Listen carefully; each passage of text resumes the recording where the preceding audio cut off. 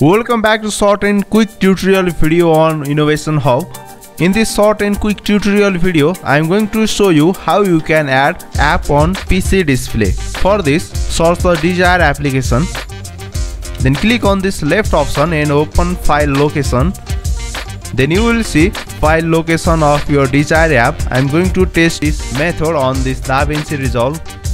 And again take an option by clicking on left button on your mouse. Then click on this send to and click on desktop create shortcut. Now go to your desktop.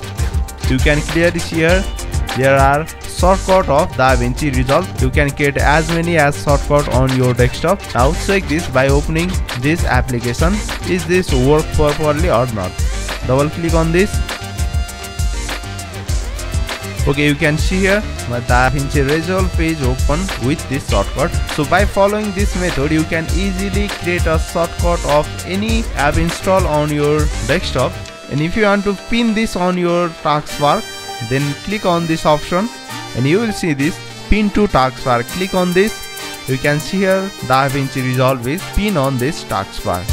For this type of short and quick tutorial video, don't forget to subscribe this Innovation Hub on YouTube. See you in the next video.